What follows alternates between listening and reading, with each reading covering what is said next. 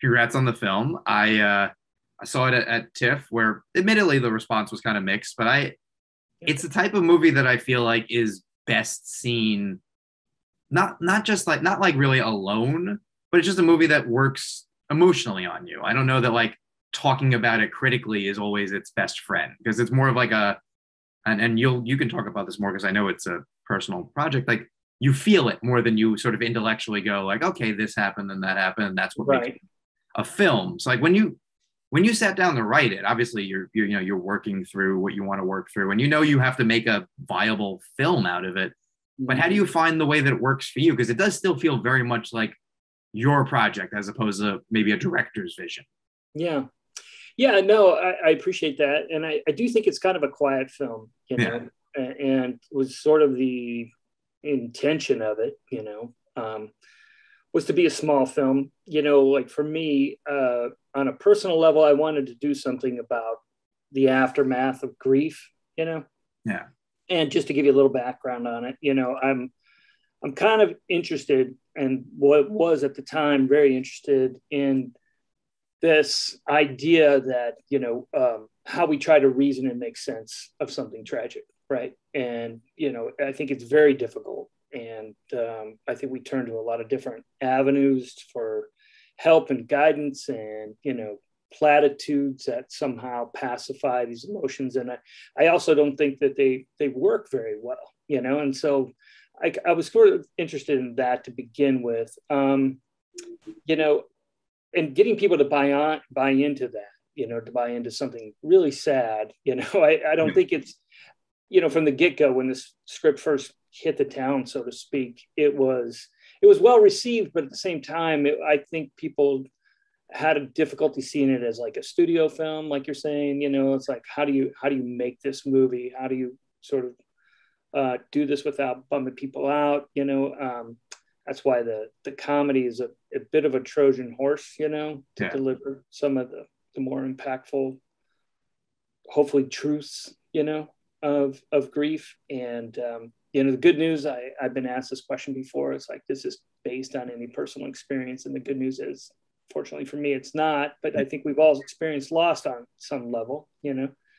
Um, and I remember there was a time I had to. It was somebody had lost a kid. It was a 7-year-old who had died in an accident, and I had to go to the funeral. And there were a lot of people saying things like, "Oh gosh, he's in a better place."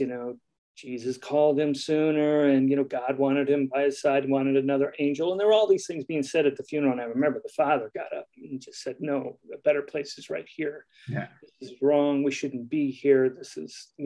And I just thought, wow, that's what it's at its core, the difficulty, that struggle to make sense. And sometimes there is no making sense of it. And that's sort of the indifference to human suffering, Yeah. that's kind of what was at the heart of this when I wanted to explore it. And Totally. so there you go. Yeah. And I think that's what makes it, like you said, like well received at the time, but also how do we make this movie, size wise, who's going to be in it, all those things, because I think what it does that maybe kind of caught people off guard is there isn't a huge change, where everyone Right. is in the beginning and where they are at the end is very small, but Right.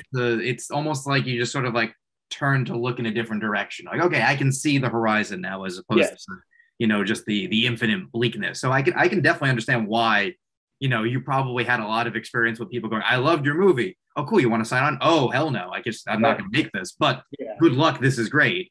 It oddly, I think when you said the comedy is a Trojan horse, it kind of takes people who have a comedic sensibility to want to make this because it is more appealing, I think, to a Melissa McCarthy and a Chris O'Dowd than, your dramatic thespian Shakespearean actor.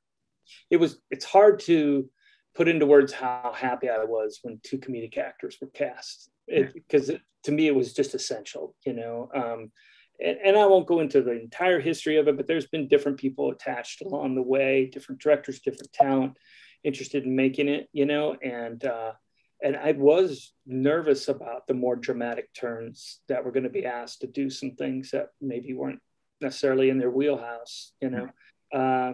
I think it is an easier sell to audiences when you have people who have those comedic chops of that background, you know. Yeah. So yeah, it was a nice addition to the mix. Oh yeah, and I mean, the lightest character in the movie is Kevin Kline, and like he's Right. seen as a dramatic actor, but people seem to forget his Oscar is for comedy. Like he, Huge comedy, yeah, huge comedy. I mean, one of the funniest performances ever, really. sure. So yeah, I think you do end up, and also timing is probably a lot of, like you said, different casts, different directors. Some that I'm sure you were more happy with than others, but always like, okay, my movie's getting made, I can get on board. But there's something about, oh, Ted Melfi just made a movie that almost won Best Picture, like out of nowhere. Right. What do you want to do next? Oh, he wants to do my movie. That's okay. That's how this is going to happen. You get someone with like the juice, and suddenly it all comes together. Yeah, it was interesting because there's a producer named Dylan Sellers on the project who's, really helped to finance the film, and it was Dylan who put us together. And he had originally tried to put us together right before Ted got Hidden Figures, and so we just started having these conversations when, bam, Hidden Figures came. And so I was like, oh man, that would have been a great fit, because I really enjoyed St. Vincent. And and you worked with Melissa before. Right. And so then that went away, and it seemed like, okay, well, it's not the first time something happened, right? Because like you said, it's been around for a while, the project.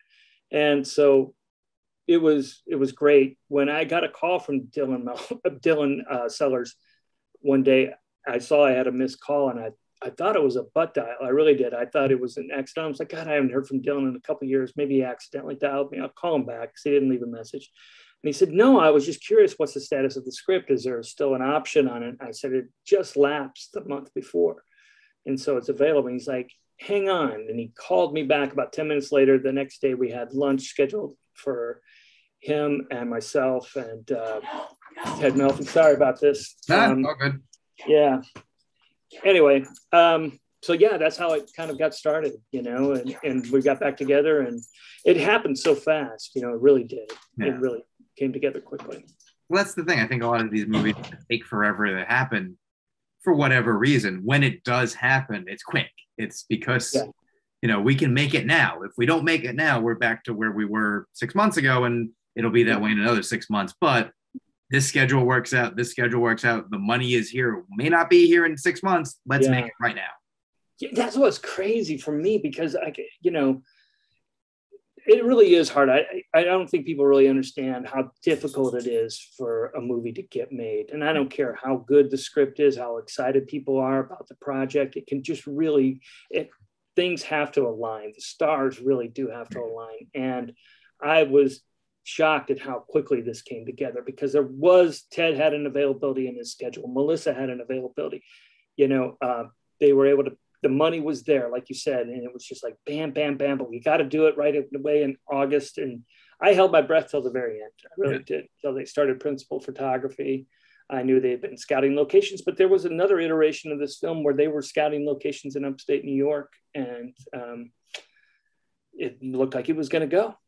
I was already planning a trip, so that plane ticket. You never know. You just never know. It wasn't really until they shot I think they began shooting the grocery store scenes in the beginning, the earliest. And I remember driving out to this grocery store the night before, and I saw the production trucks out, in the back and out front. And that's when I knew, okay, this is really going to happen. They're really going to do it this time. And when you start to see it come together, does it look like what you had in your head, even just on set? There were some things that did, it's never, even when the movie that's playing in my head is never the same on paper, right? You just struggle to get it to exactly match, and you try to without overriding it. But then, that was another interesting thing I learned, because it's the first movie I ever had made. Once you sort of give it up and you give it over to the actors and the directors and costume designers, the set designers, it's no longer yours. It's somebody else's vision as well. And that's not a bad thing. Don't get me wrong. It's not like I'm, washing my hands or anything like that, but it's like, it takes on a different life, it's a new creation. And some of the things, I thought the hospital was really well depicted. Like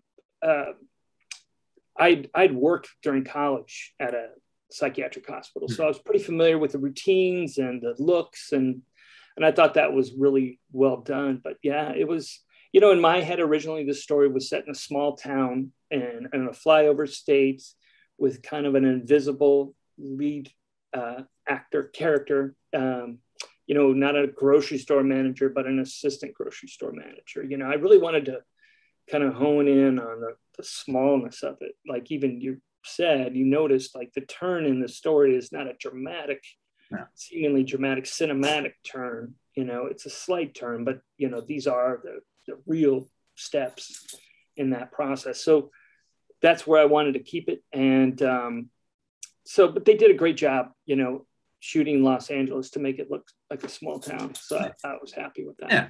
And I mean, I got to imagine a lot of it is one, just having that perspective of it's not my movie anymore. So I hope I like it. I feel good about the people that are making it. I like things they've done. Like if it doesn't turn out right, I there's nothing I can do about that anymore. Right. I just have to have confidence. And I mean, I'm sure without getting into it, I'm sure there's probably a moment or two you're like, would have done that differently. But I'm sure there's moments that you fought for that Ted would have been like, no, that's the opposite of what I want to do. That's just and you're both right. Like that's how you make a movie. Like no, it is. Yeah, it can't just be the director's vision. It can't just be the writer's vision.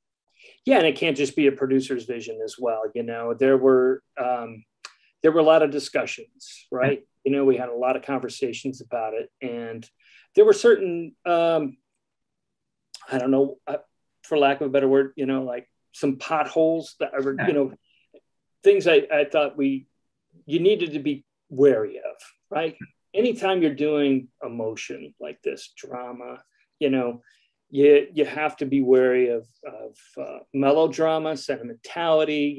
Sentimentality is not a bad thing as long as it's true, right? That's how I feel. And a film, a story, a piece of music can be sentimental as long as it feels real and right.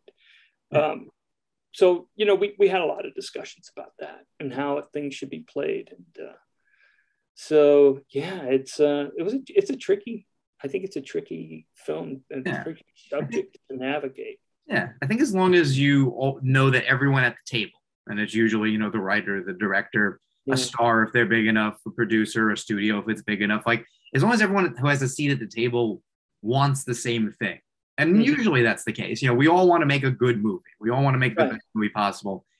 It's never, I don't think, the cartoon that you see of like, battling studio heads and then like the height of Harvey Weinstein fucking with people. Like, that's not the norm. The norm is just, here's 6 people who have 6 different visions of this film. They all want it to be a best picture winner. They all want it to be amazing, but they all see a different movie. They all see a different price point. They all see a different shooting. Like, how do we merge that into a thing where everyone is the most satisfied? And that almost, it like fun's the wrong word because it's livelihood and work and money and time, but but like there's a goodness to it if you feel like, okay, we're solving these problems and we're happy with where we're going. Yeah. There really is a lot of truth in that. And especially in the sense of like when you see so many talented people come together and you're watching it and you're watching the work and the commitment to it, at the highest level, they're putting their names on something too, right? And so they really are committed to the work and to the craft. It's fun to be a part of. It's humbling, to know that you had that sort of initial step. You laid the script down, but like Lawrence Sher is the cinematographer, and I remember at the time when he was shooting, Joker was just getting ready to come out, and I was talking to him about it. I was kind of excited to see that film, and he was showing us pictures and stuff he'd taken on set, and it's really remarkable looking. And of course, it ended up getting him a nomination. And we talked a lot about shooting on film versus shooting on digital. And Ted loves to shoot on film. In fact, insists on it. And so it was interesting to watch truly a film get shot on film, and how that works. And it's hard work. Yeah. And inevitably it's a compromise. Yeah. And I'm sure that was, when you talk about the producer side, that's like, okay, well, that price point just went up. So what are you willing? Yeah. Like, what are you willing to sacrifice? Like, that's also where I feel like you have a positive collaborator. Like, okay, you want to do that. We'll do that. What are you willing to the number just went here. It needs to be back here. What can we do to get here? If you want to do this, can you do this? And that's, Right. also takes not having, the biggest ego. And like, listen, you're in the movie industry, there's a little bit there because you There's don't a make lot. a movie if you don't think you're Yeah. good enough to make a movie. But like you Right. said, people were putting their name on it. Like Melissa McCarthy could be making $20 million for a comedy. She chooses to be here 100%. and, Yeah. basically makes pocket change. Yeah. Right. Yeah. Kevin Kline, we joked about it a minute ago, but like everyone calls him Kevin D. Kline. Like he doesn't work. Yeah. He's happy to be not retired, but I work when it's worth getting out of bed. And Yeah. And, having to travel all the way to the West Coast and spend time here, away from family and that sort of thing. yeah, It's a lot to ask of the guy, but he right. was really committed to the role. I remember he went and spent time with an actual veterinarian and watched a couple procedures, Oh, yeah, The- he feels real. yeah. Um, Especially that scene, I'm an animal lover, so like there's one scene that's a little tough, but is like held away from being that like cloying, like too much moment. But he plays Yeah. it the right way because you don't, most vets aren't the like movie vet of like, how can I, they're not kind, gentle souls. This is Right. their job. They're, it's horrible to think about, but that's not the only time they're doing that today. They can only be so comforting. I think he found the perfect level of like, this is a good guy, but it's just a part of the job. Yeah. Yeah. I think he's a guy who has a lot of empathy, and sometimes that's to his own detriment. Yeah. I think sometimes it was like when he worked in my mind, when he worked in the mental health field, it became too much. Yeah. He was losing a sense of himself, but still had this kindness and this capacity for empathy that needed expression. And so he went into veterinary medicine. And Sure. so, yeah, interesting. I twisted my ankle and needed surgery my freshman year in college. Fun. And I went, so I got operated on. And you know how like 6 weeks later you go to get the cast off. Yeah. And I was in this guy's office. How they always have the diplomas on the wall, Yeah. right? And I remember it had like University of Texas School of Medicine, or board certified orthopedic surgery. And then he had University of Illinois School of Veterinary Medicine up on the wall, and it was the same name. And so when he came in to take the cast off, I'm like, hold on a second, did I just get operated on by a vet? And he's like, yes, as a matter of fact. I'd been a vet it was my first job, and then I went back to school and started treating humans. So When you said we were going to fix you up, you got to make sure I don't mishear that. Yeah. What else did you do? Yeah, I was asleep. I just got hang on. Okay, I'm still there. Okay, we're good. Before we wrap up, I'm just curious. So like we talked a little bit before we started recording, just like the timing of this, COVID kind of like interrupts the end result of like seeing the fruits of the labors. When you do finally see the project, like how does it feel? And that's a good way to kind of go at it. How does it feel to see like there's a movie that started as a picture in my head and then words on a page? It's really hard to describe. It is. And because it's sort of the culmination, like I was describing to you earlier, first, and I think it's a shared experience that I have with other screenwriters. The fact that anybody would be interested in something you've written is first and foremost, it's like a great feeling, right? Yeah.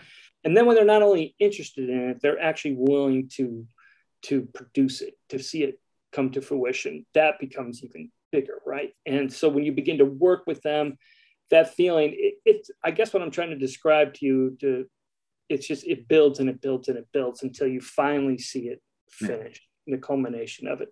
I was too nervous to watch it. I asked my wife to watch it, and I told her, you got to watch it for me. And so it felt wonderful. It really did. It truly did, to see it come to life. And I'm really proud of it. And it is, I think the timing of it is pretty terrific in a way. I think we are in a lot of ways trying to heal. Yeah. And I think there's a lot of people trying to grapple with the feelings of grief. And so I hope this is something that people can identify with, and the struggles of the main characters, despite the fact that it's a specific type of loss for them. But I think we've all experienced some loss. And so I'm hopeful. I think the film is hopeful. It's always tough with a feel-good film, you're not going to please everyone. And it's I think a tough pill for a lot of critics to swallow, this. Yeah. But I don't think it's impossible. And I think, there are a lot of people out there in the audience who will enjoy it. Yeah, and that's where I think being on Netflix is oddly beneficial in the sense of like somebody who's in the mood for that can just click and start, and Right. it's not a whole thing. Because I think that's what's going on right now is what's worth leaving the house to go see, and that's Yeah. a hard question to answer. Like I want people to go see everything, but you That's a know, good point. That's a would you? good. Yeah, like would you? Like I like the Starling at TIFF, but I saw 25 movies overall. Like there's a solid like 10 that I would be like, these are amazing, you must go see. But would I tell someone to go like put on a mask and go sit in a movie theater for 2 hours? And like there's a Right. lot of little calculations that like I totally get it. So that's Yeah. where the streamers are. I want to be against them, not in terms of like I don't want them to do well, but I want more theatrical. Netflix is it depends Right. on the movie. But at the moment, like this is a movie that was always, I think, and this is not a detriment, like meant to be eventually watched on TV with like a Yeah. family. Like it's Yeah. they're like debuting on TBS is a bad thing, in terms of like bottom line and you paying your rent. But like one day when it plays on cable, like that's just going to be like, oh, it's Thanksgiving, and like that's what everyone's watching after dinner, and that's Yeah. you made it. Reaching as many people as possible too, and I think that's another thing that I'm really grateful that Netflix came on board. That's for sure. As opposed to, I have another film that I wrote that's being shot right now, and it's independently financed. It's regionally territories have been sold and that sort of thing. So it's not going to be. It's going to take a while for it to get into that streaming. I think Yeah. and seen. But so I am really grateful that you're right that it's a good time for Netflix to have it. Totally. And, like you said, it's just weird when people want to make your thing. And then when you hear, like, oh, somebody wrote a check for more money than I'll ever see in my life for the thing that I wanted, like, Right. I don't understand it, but I appreciate it. And, Yeah. you know, It, it, it's scary and awfully uh,